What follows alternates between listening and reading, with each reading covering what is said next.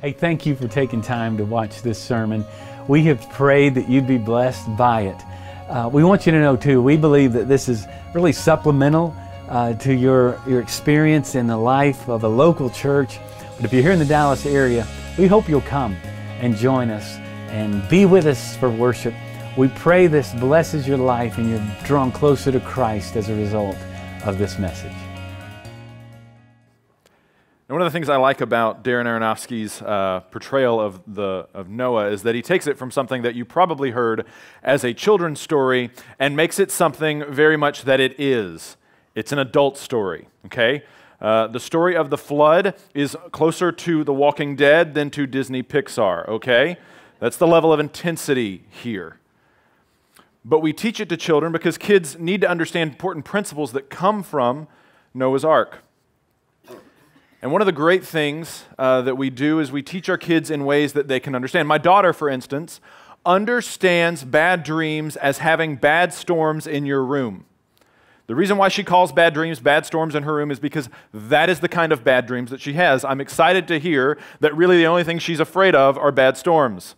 I feel like that validates my parenting a little bit. I'm like, oh, you're scared of a little weather. That's great. Today I want us to talk about Noah's Ark.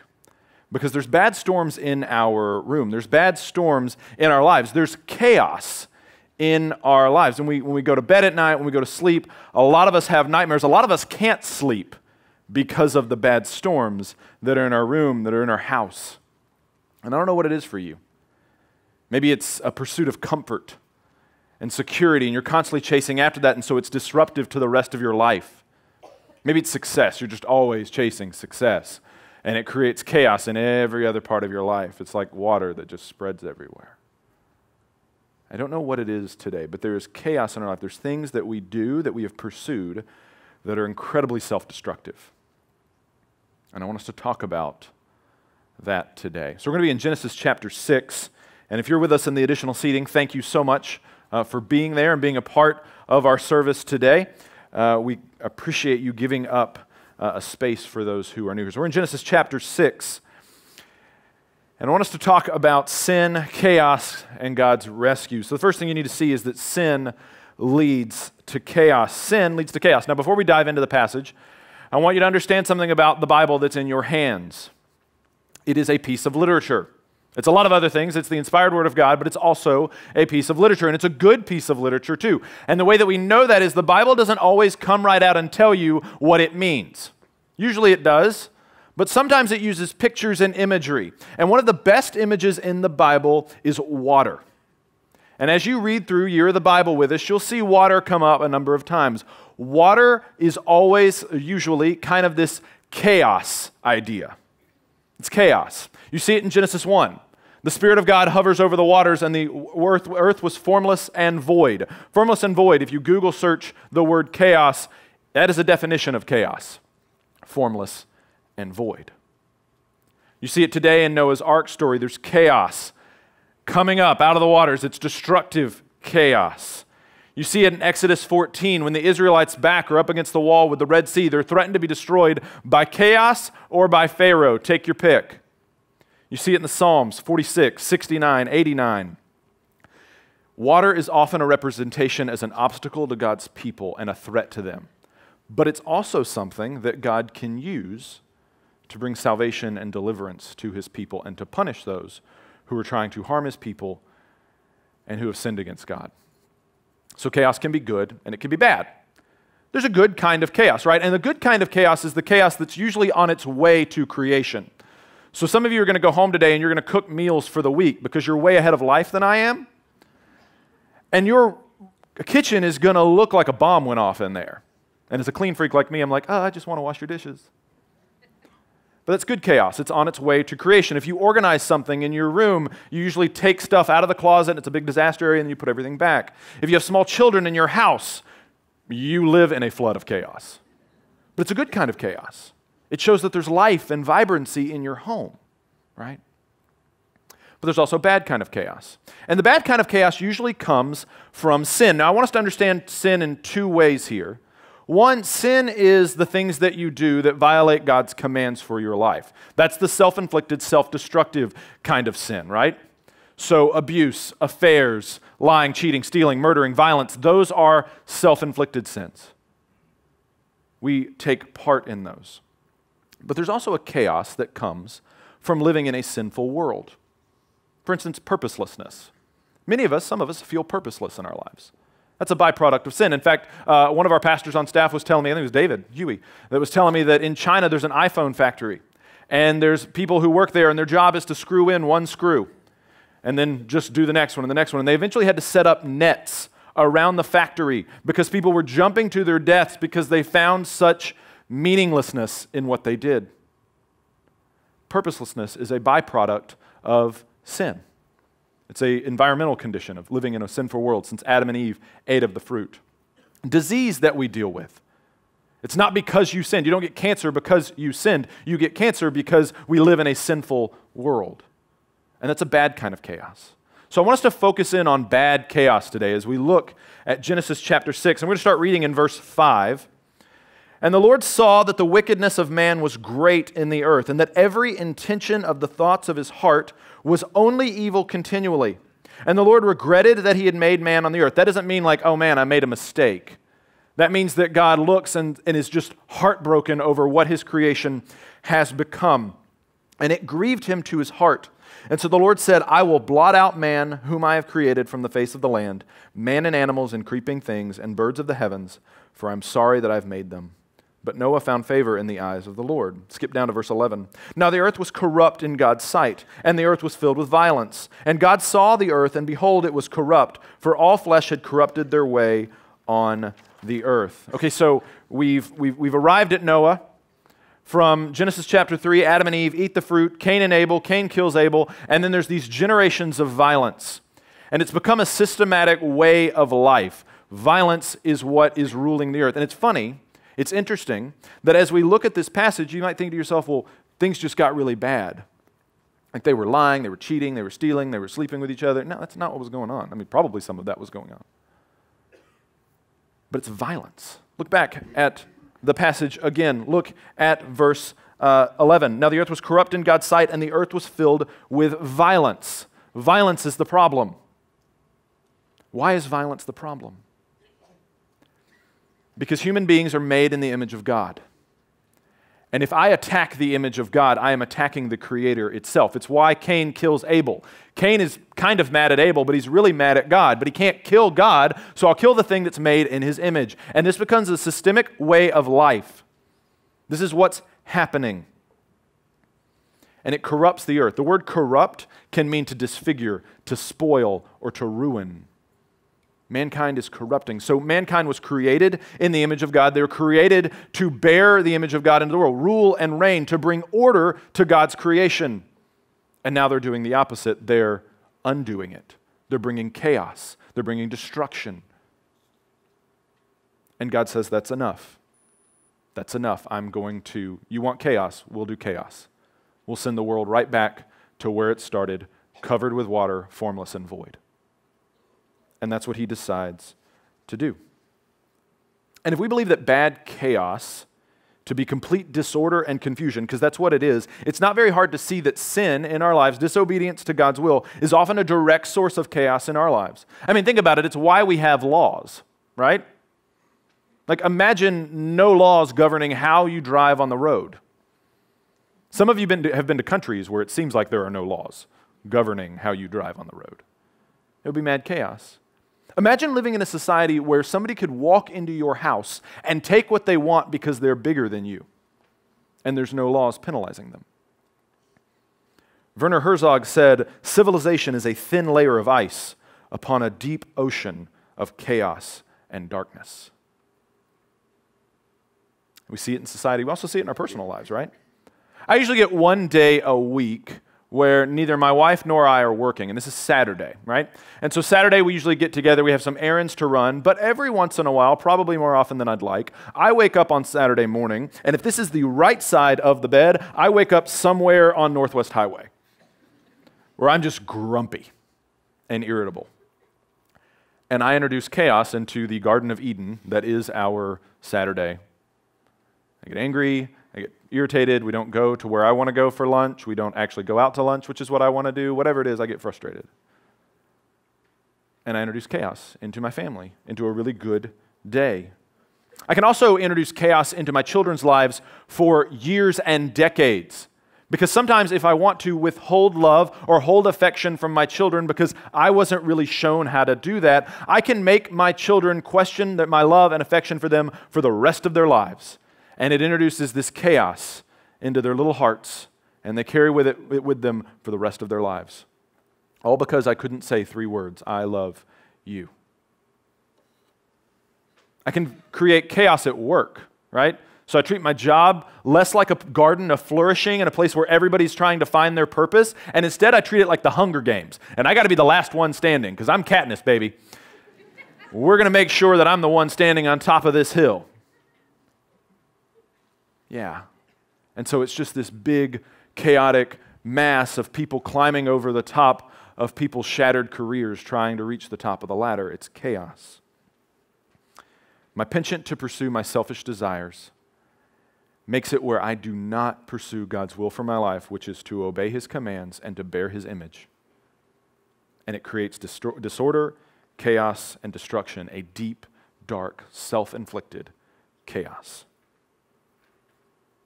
And we have a God who is a good God.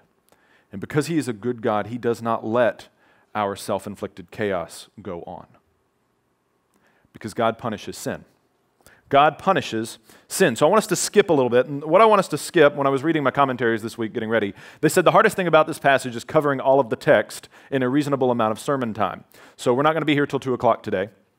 I'm going to skip to chapter 7, verse 17. And basically the part that I'm skipping is the part that you learned in Sunday school. Noah builds an ark, and he gets animals 2 by 2 on the ark, and then water starts. And in verse 17 it says, "The flood continued 40 days on the earth. The waters increased and bore up the ark, and it rose high above the earth. The waters prevailed and increased greatly on the earth, and the ark floated on the face of the waters. And the waters prevailed so mightily on the earth that all the high mountains under the whole heaven were covered. The waters prevailed above the mountains, covering them 15 cubits deep. And all flesh died that moved on the earth, birds, livestock, beasts, all swarming creatures that swarm on the earth, and all mankind. Everything on the dry land in whose nostrils was the breath of life died. He blotted out every living thing that was on the face of the ground, man and animals and creeping things and birds of the heavens. They were blotted out from the earth. Only Noah was left and those who were with him in the ark, and the waters prevailed on the earth 150 days." Just in case you missed it, everything died. So there's a tension in the story. You're going to remember how I said the Bible is a really good story? In a good story, there's something that happens. It's called tension. And we lose it because we've heard this story since we were born. But you are supposed to feel afraid here because you are supposed to feel like things have gotten out of control. You're supposed to feel like, oh my gosh, has God gone too far this time? Look at the passage. The waters increased, verse 17. Verse 18, the waters prevailed and increased. That means prevailed means they're winning. Waters prevailed, verse 19. Waters prevailed over the mountains, 20. Waters prevailed on the earth for 150 days, verse 24. Then in verse 21, all flesh died. Verse 22, everything with breath died. Verse 23, He blotted out every living thing. They were blotted out from the earth. What you're supposed to feel when you read this paragraph is God has lost His mind. He has gone too far this time. His judgment was too harsh, and now it's so big that He can't even control it. The floodwaters, the chaos, is supposed to have taken on a life of its own. And the reason why you're supposed to feel this is because in every other ancient Near Eastern story that has an account of the flood, the gods that create it, most of the stories anyway, the gods that create it, it gets so out of control that they get scared and they run away. So when you read the Epic of Gilgamesh that has the flood story in it, guess what? The gods get freaked out and they run away from it. So you're supposed to be reading this, if you're familiar with other ancient Near Eastern stories, and you're supposed to be sitting there going, and this is the part where God abandons Noah. This is the part where He runs away because God's chaos, God's punishment has gotten out of control. And that's how a lot of us view God's wrath and God's judgment. Something that's out of control, something that's unbridled. Like God's throwing this mad temper tantrum, is just throwing toys at people until they get hit in the head with them. You just better get out of the way. But that's not how God operates.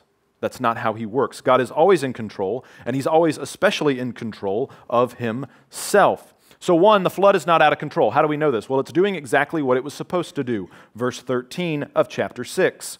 And God said to Noah, I have determined to make an end of all flesh, for the earth is filled with violence through them. Behold, I will destroy them with the earth. The flood is doing exactly what God said it was supposed to do. And you might think, okay, well, fine, but isn't God overreacting here? Like, couldn't we have saved some more people? Yeah, here's the thing. God didn't just have a knee-jerk reaction. Look at verse 5 of chapter 6. The Lord saw that the wickedness of man was great in the earth. Now, this saw doesn't mean like God was walking along one day and was like, man, I haven't checked in on earth lately. How's it? Oh my gosh. What happened? I leave you guys alone for 5 minutes. And no, that's not what happened. God is investigating. The word saw means he's investigating, he's inspecting, he's weighing his options, he's considering, what do I do about this? And God's conclusion, which is always the right conclusion to come to, because whatever God does is right, God is just, is to wipe out all living things on the earth except for one man, his family, and a handful of animals. And the story of the ark, although it is something in the past, it's also something that's a part of our future. Because God will judge the earth again. And a lot of us don't like to talk about this. It's uncomfortable. You want like positive, happy message. I get that. We do that a lot here. But we need to talk today about God's judgment. And I want us to look at 2 Peter chapter 3. 2 Peter chapter 3. We're going to come back to Noah. Don't worry, we're not going to leave him on the ark. We're in 2 Peter chapter 3. And the reason why I want to use 2 Peter is there's a lot of places we could go to talk about God's coming judgment of the earth. But Peter is great in that he uses Noah's ark as an image to talk about God's future judgment of the earth. So the first thing you need to know about God's judgment is that it's certain. It's certain. 2 Peter 3, verse 1. This is now the second letter that I'm writing to you, beloved. In both of them, I am stirring up your sincere mind by way of reminder, that you should remember the predictions of the holy prophets and the commandment of the Lord and Savior through your apostles, knowing this, first of all, that scoffers will come in the last days with scoffing. That's what scoffers do, following their own sinful desires. They will say, where is the promise of his coming? For ever since the fathers fell asleep, all things are continuing as they were from the beginning of creation. So ever since the fathers fell asleep, those fathers, that's the antediluvian fathers, which antediluvian is a big word that means before the flood fathers. Everything's been good since then. We don't have to worry about worldwide judgment. But Peter's coming behind them and saying, actually, you kind of do, because Jesus talked about it. He talks about it a lot. Jesus talks about hell, punishment, wrath. He actually talks about it quite a bit. It's certain. It's coming. There will come a day when Christ will return and he will set his house in order. It's a scary thought. Let's keep reading and see if we need to still be afraid. Verse 5, God's wrath is also a part of his justice. His judgment is a part of his justice. Verse 5, for they deliberately overlook this fact, that the heavens existed long ago, and the earth was formed out of water and through water by the word of God. That can also read, the earth was formed out of chaos and through chaos by the word of God. And that by means of these, the world that then existed was deluged with water or chaos and perished. But the same word, the heavens and the earth that now exist are stored up for fire, being kept until the day of judgment and destruction of the ungodly. So before he used water, next he's going to use fire. It's a part of God's justice. So notice what it says at the very end of the passage we read, destruction of the ungodly. God's wrath is a part of his justice. Now, you and I both want bad people to be punished, right? There are people walking around in our society today and around in the world who've murdered people, who've raped people, who've abused children, and they are walking around free. And you know what's going to happen? We are never going to catch them. It is unreasonable to think that we will catch every single person and punish them adequately for what they have done. At the same time, there are people sitting in jail who didn't do what they were accused of doing. But because we have an imperfect justice system, there they sit. God's judgment and wrath is a part of his justice. We want God to punish those who have done wrong. I do. I have a strong sense of justice. I don't want people to people don't use their blinker on the road and I'm mad about it. Right? I'm like, come on, it's a common courtesy. I want justice. You want justice. You know what I don't want, though? I don't want to be on the wrong end of that. I don't want to be included in that justice. In fact, if I could, I'd like to call the shots and say who gets what where, if I'm really honest with myself. God's wrath, his judgment, is a part of his justice. Everybody doesn't get off scot-free because God is holy and God is just and he punishes sin. So let's keep reading. God's judgment is also patient. It's patient, verse 8. But do not overlook this one fact. I love the but there. Do not overlook this one fact, beloved, that with the Lord 1 day is 1,000 years, and 1,000 years as 1 day. I bet when you quoted that passage before, you didn't know it was in the context of like judgment and wrath. The Lord is not slow to fulfill his promise, as some count slowness, but is patient towards you, not wishing that any should perish, but that all should reach repentance. So if you ever wonder why is Jesus not coming back yet? Why is he waiting so long? It's been 2,000 years. I'm starting to doubt whether he'll come at all. This is why. He's waiting. He might even be waiting on you. One person to come to know him and avoid the judgment, the wrath that is coming. Jesus doesn't want to punish you. That's why he died on the cross for our sins. So that you have a way out. There's an escape. There's an ark for you. It's the person and work of Jesus Christ. So God is patient. His justice, his judgment is patient. And then lastly, we read that his judgment is specific. Verse 10. But the day of the Lord will come like a thief, and then the heavens will pass away with a roar, and the heavenly bodies will be burned up and dissolved, and the earth and the works that are done on it will be exposed. Since all these things are thus to be dissolved, what sort of people ought you to be in lives of holiness and godliness, waiting for and hastening the coming of the day of the Lord, because of which the heavens will be set on fire and dissolved, and the heavenly bodies will melt as they burn. Okay? Verse 13, but according to his promise, we are waiting for a new heavens and a new earth in which righteousness dwells. There's going to be a new heaven and a new earth. God's judgment is specific. So remember how we thought of God's judgment as like a temper tantrum and just whoever gets on the wrong side of it gets on the wrong side? That's not what happens. God's judgment is specific. Those who are subject to wrath will be subject to wrath. Those who are not will not be, because here's the difference. If you are a follower of Jesus Christ, if you have believed that Jesus' cross, his death, burial, and resurrection pays for God's wrath, it appeases God's wrath, you don't have to worry about it anymore. In fact, you've been probably taught since you were little that there'll come a day of judgment for you as a believer. And you've probably been taught that there's going to be this like movie where God watches like your whole life and like points out, like a coach in film time, points out like all the things you did wrong. That's not what's going to happen if you are a believer in Jesus Christ. In fact, if you're a believer in Jesus Christ, the best way I can relate judgment to you is going in for a performance review at work with a boss that you know that really loves you. In fact, maybe your dad that loves you is the boss, and he's already told you, dude, you're getting a raise and a bonus. We're just going to talk about how much you got. I want that meeting. I don't know about you. Romans 8:1. We cannot learn it well enough. There is therefore no condemnation for those who are in Christ Jesus. You don't have to be afraid of judgment if you are a follower of Jesus Christ.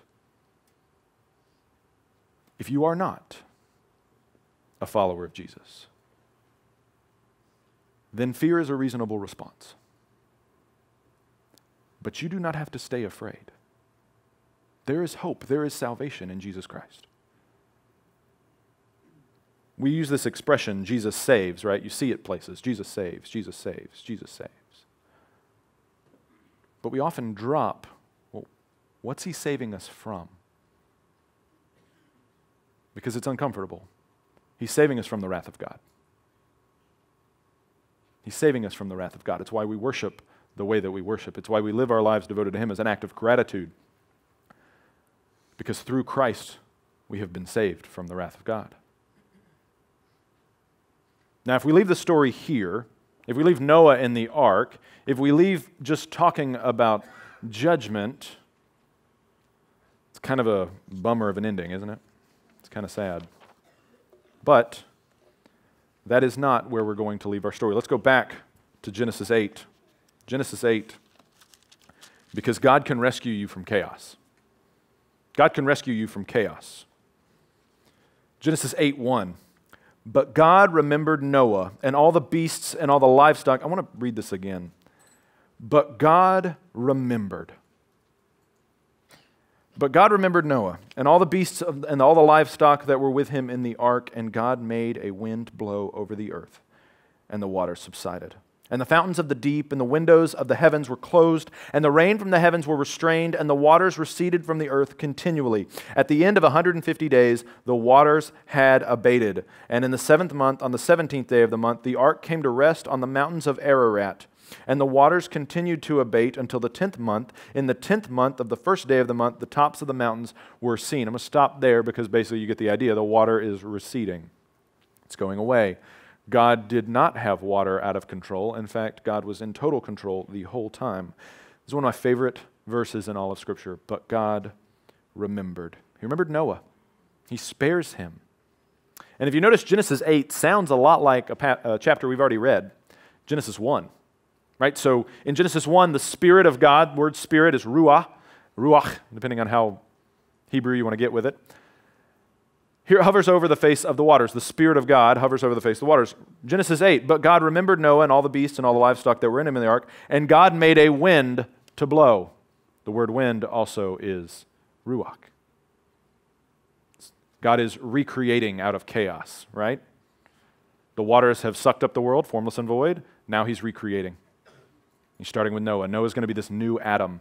And as you read the story, you see again that Noah fails in a garden just like Adam failed in a garden. But God's starting over here. God is reorganizing chaos into creation. He hasn't forgotten them. And as we read through Year of the Bible, one of the things that you can do as you're reading through, and if you haven't picked it up yet, you really should. We're only like 2% of the way through the Bible. So we just started Exodus. You've missed like not even the opening credits of the Bible. Like if you want to look at it as a 2-hour movie, okay, you haven't even really gotten that far. So get your popcorn and join us for Year of the Bible for the rest of the year.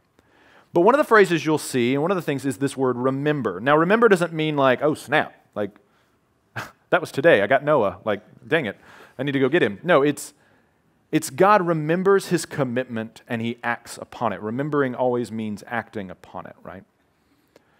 So God remembers. In Exodus 2:24, God remembers his covenant with Abraham, Isaac, and Jacob, and he begins to set in motion the events that will set Israel free from Egypt. In Judges, big old Samson, strong man, cries out to God and says, I want you to remember me so that I can have vengeance on my enemies, the Philistines. And God does it. God remembers him. It occurs in the Psalms quite a bit. It also occurs in Revelation when God remembers his people and he punishes Babylon, which Babylon is like this metaphor for everything that is evil and wrong in the world. But probably the best place that the word remember happens is in Luke chapter 23, verse 42. There are 3 men being killed outside of a city.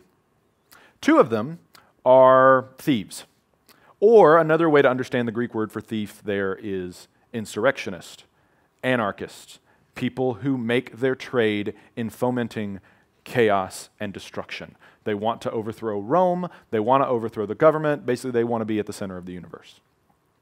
And in between these 2 insurrectionists is another man, and he's the Son of God, Jesus Christ. You've probably heard this story before. But one of the insurrectionists looks at Jesus at some point and says, remember me when you come into your kingdom. Remember me. Now, I don't know if you realize the irony of this statement. Here's a man who has spent his entire life creating chaos. The idea of being a part of somebody's kingdom other than his own would have been horrible to this man. And yet he turns to another man who's being crucified and he says, remember me. I want to be a part of your kingdom. I want to be a part of your rule and reign. I want to serve you. Remember me. And the most astounding thing is that any king in his right mind would have looked at a political insurrectionist and would have said, you're out of your mind. Go somewhere else. But Jesus says the opposite. He says, today you will be with me in paradise. You are a citizen of my kingdom today, right now.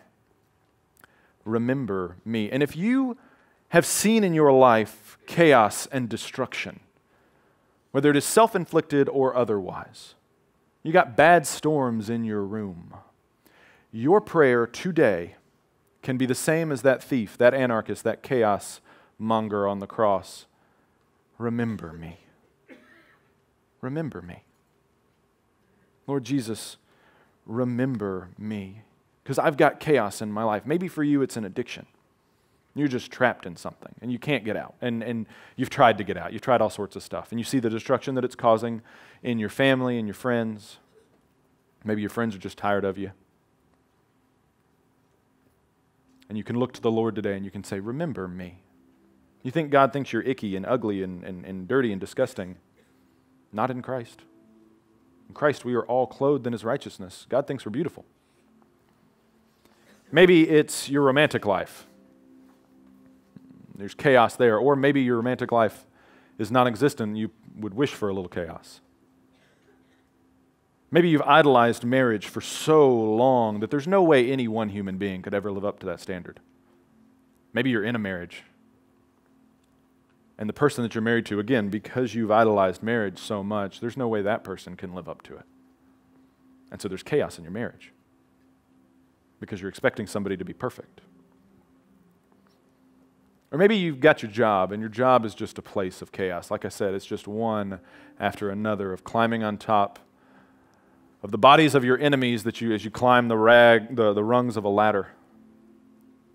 But there's chaos. You're just not happy there. But you cannot stop chasing money and greed and fame. Or maybe you've just got anger inside of you. You're mad. There's bad storms in your heart of chaos. And you're just waiting to blow up. You know it's coming. Everybody does too. Maybe you're a teenager. And your life is like chaotic. Well, welcome to being a teenager to some extent. But you're at home and you treat your parents terribly. You call them names and you don't even like that you do it. You don't even really feel that way. But you feel like nobody really understands. And so you're just chewed up with chaos. And you let that chaos spill out because you don't really know how to deal with it, right? Or maybe there's something going on in your life that I can't even fathom, begin to understand. Because I'm not you. Again, we cry out to the Lord. And we say, remember me. Remember me. You can ask God to remember you because God wants to be with you. He didn't forget Noah. He's not going to forget you. God graciously and watched over Noah. He wants to graciously watch over you. He wants to take the bad storms in your life and cause the rain to cease and let the waters abate. Let them recede. You don't have to have bad storms in your room. If you're not a follower of Jesus, it's an opportunity today to seek Christ, maybe for the first time, and say goodbye to fear of judgment and punishment. Say goodbye to chaos and look to Jesus Christ. If you believe in His person and His work, if you believe that what He did on the cross counts for you, guess what? You are saved. And He will remember you. If you're a believer today, and you look at your life and you're like, well, Travis, I got Jesus, but I still got some chaos. Guess what? I do too. I struggle with anxiety. I haven't slept a full night this month. That's chaos in my life. It affects everything else. But we can turn prayerfully to the Word of God and seek healing from our chaos. Why? Because it's the Word of God. This is the Word of God. It's a book, but it's also the Word of God. And what is it that calls things into creation? God speaks and it happens. How is it that God calmed the waters around Noah? The wind blows. That wind is His Spirit, the Word going forth. Jesus calms the storm on the Sea of Galilee. What does He do? He rebukes it. And yes, that story is a reference to Noah's Ark. A bunch of people in a boat, water's out of control. Jesus is making a claim that He's God in doing that. Turn to the Word of God. It's not just a book. It is everything you need to be free of chaos. You can turn to other people too. Turn to the church. So my daughter, the way we found out that bad storms in her room were her way of saying she has bad dreams. She's 2, by the way. That maybe helps the story some. It's not like I have a 13-year-old daughter that doesn't know what bad dreams are. But she says she has bad storms in her room. And you know how she knows? Is because I told her that I have bad dreams too. And she looked at me and the light went off. And she said, Dad has bad storms in his room too. I don't know what you're going through today, but I got bad storms in my room. And you do too. We all have bad storms in our room. So let's get in the boat together. Because it is through wood and nails that Jesus has saved us, just like God saved Noah with wood and nails. Jesus used the cross. So if you're a guy in here today that's trying to follow Jesus Christ and you need help, there is a men's breakfast Saturday morning that starts at 7 a.m. It's a great place for you to see if that might be a place where you can find brothers who are trying to battle the bad storms in their room. An hour of your time on a Saturday morning is well worth the hope of a lifetime of freedom from chaos. If you're a teenager, there's a thing that happens on Wednesday nights. It's called Crew. It's a great place for you to talk with people who do understand what you're going through, or at the very least, want to understand what you're going through. It is well worth your time and energy and effort. They want to help you, and they want to help your parents help you. God rescued Noah and his family and his family's family from a global flood. He can rescue you from the chaos in your life. All it takes is for you to turn to him and say, remember me. Sin causes chaos, and God punishes sin, but we can ask that the Lord would rescue us from chaos, that he would remember us. So let's go to him now and ask him to remember. Lord God, come to you now and we ask in the name of Jesus Christ that you would remember us, that you would help us battle the waves in our lives. Maybe today can be the day that we all look back and we say, Lord God, you are incredible. Lord God, you can help me. You can rescue me. You can set the waters aright. And we might see the rain stop today in life. We might see the waters begin to abate and to drain. Maybe that won't end the chaos permanently, but today might be the day where it starts. And the rocky boat that is our life might come to rest on a mountain of God's grace. So, Lord God, we look to you for rescue. And pray all this in your Son's name. Amen. Thank you for taking time to watch this sermon. If you would like more information about our church or following Jesus, please go to our website, pcbc.org, or contact our church offices. We hope to see you next week at church.